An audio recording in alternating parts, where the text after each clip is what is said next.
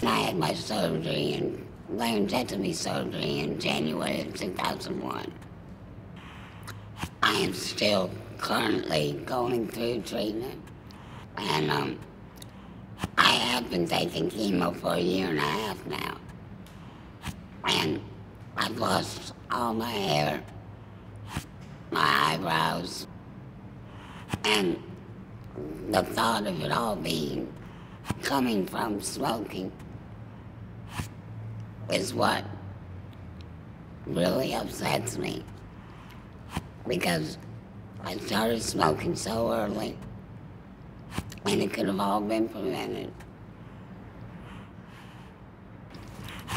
The things I miss most that I can no longer do are singing, which I couldn't sing to start with, but I enjoy singing.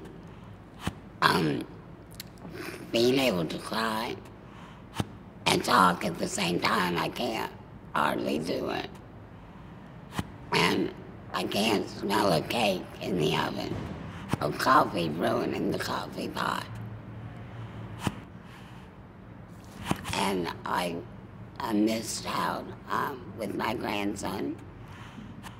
I never recorded my voice for him, and I wish I had of.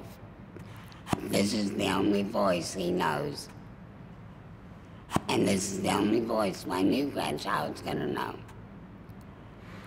And I miss being able to sing lullabies to him, or even coo and ah with him, because I can't use that little voice like people use when you talk to babies. I can't do that.